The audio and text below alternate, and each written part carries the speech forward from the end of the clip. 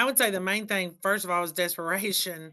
Um, I had tried a lot of things on my own and I wasn't getting any relief. Actually, I was getting kind of worse. And when I came across the information um, that you provided, I thought what made me go ahead and reach out was honestly the no cost first assessment. So I thought, it doesn't hurt to talk and at least see if I could get some help. And so low risk to me initially. And so that's why I just went ahead and scheduled that appointment.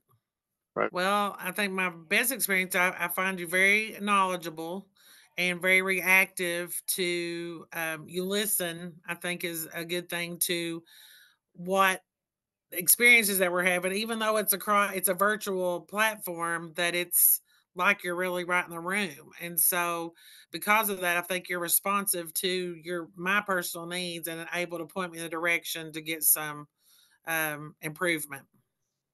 Well, initially I thought this was crazy. I mean, that's just the honest truth. I thought there's no way that's going to help because it's so simple. And but then when we started it and it did, I think I said I told you that first time. I'm like, it's like a voodoo doctor, but it really does help in that something so simple makes a big difference. Biggest accomplishment is that I'm walking over a mile. And when I called you in the spring, I was barely walking down the hall. I'm a principal of an elementary school, and I was barely walking down the hallway.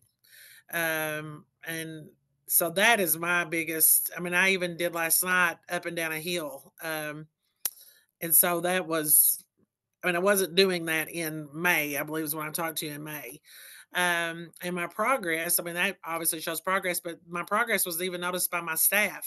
When we came back into school this year, they're like, what happened to you? You're moving so much better. So it's not just me thinking I'm doing better, it's noticeable.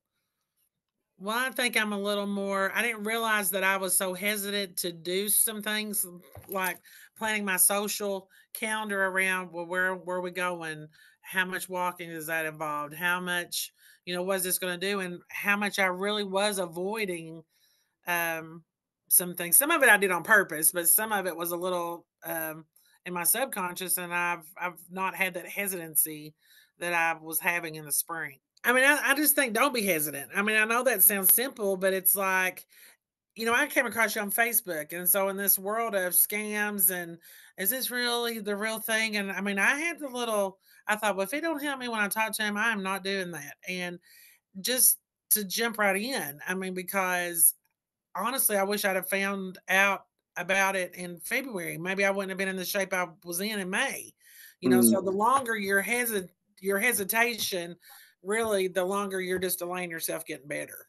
I think for somebody who maybe not have um maybe experienced anything like this, especially virtual, because I know that you appeal to older women, and you really work to that, and people might be hesitant because of the interface but to not that it's really like having somebody sitting right here with you um looking at that. It's a more personable than what you realize.